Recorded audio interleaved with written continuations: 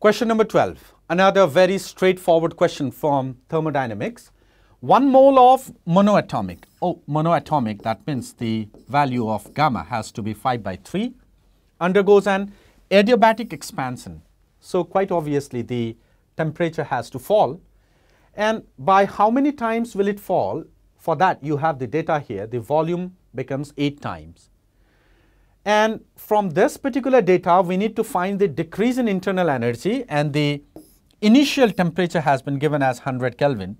And to simplify our calculation, R has been given as 8.0.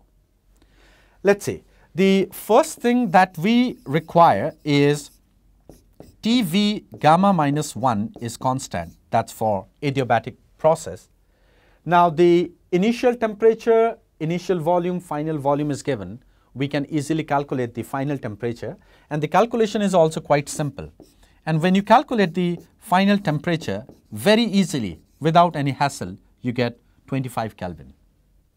Now I got the final temperature, so the change in internal energy, that has to be NCV delta T, and that NCV delta T, when you calculate it, you get it as minus of 900 joule. So the decrease in its internal energy, the decrease part we need to write, and that value comes out to be 900 joule. All right, so the correct answer for question number 12 comes out to be 900. Now let's move to question number 13.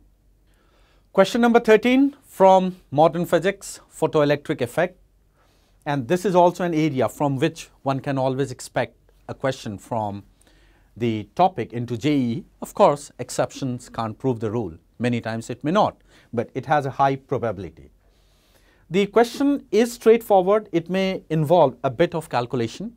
Let's say, in a photoelectric experiment, a parallel beam of monochromatic light with power 200 watt, this is the power, is incident on a perfectly absorbing cathode of work function. In other words, the power has been given, the work function has been given. I'll just put everything in terms of variable, then at the end we'll be putting the value. So here I'll be saying P is given, the work function phi is given. Now, another important data has been given here. The frequency of the light is just above the threshold frequency. Now just notice the word, just above the threshold frequency, so that the photoelectrons are emitted with negligible kinetic energy. In other words, the phi, the work function, would also be equal to energy of 1 photon as per the data, which is very straightforward, because it says that the frequency is just above the threshold. So in that case, energy of light incident would be equal to work function of the metal. And then assuming that the photoelectric emission efficiency is 100%, that means for 1 photon, there will be 1 electron emitted. Normally, the efficiency is not 100%, but here it's given. After that, see, the electrons come out. A potential difference of 500 volt is applied between the cathode and the anode.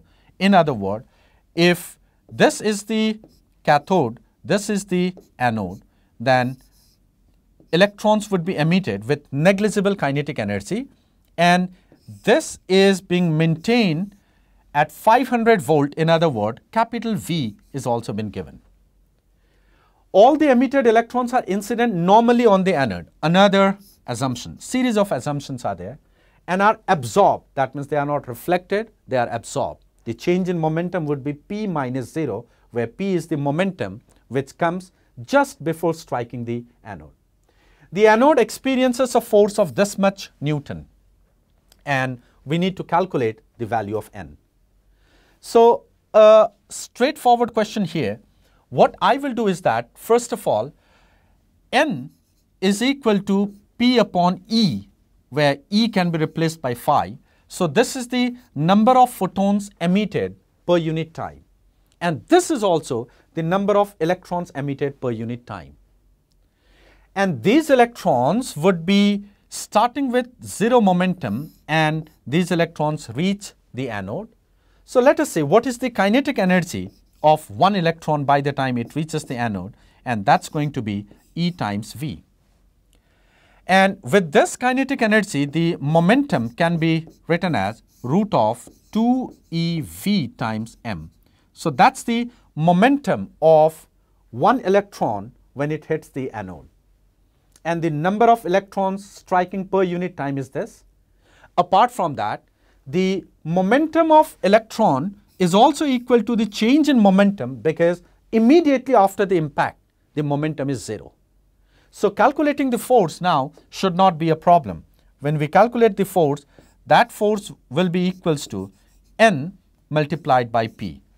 The change in momentum and number of electrons striking per unit time. So this is capital P by phi multiplied by 2eVm.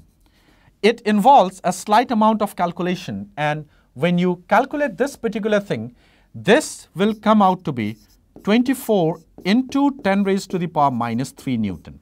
That's the calculation which comes. And here, that is 24 into 10 raised to the power minus 4. That comes on calculation.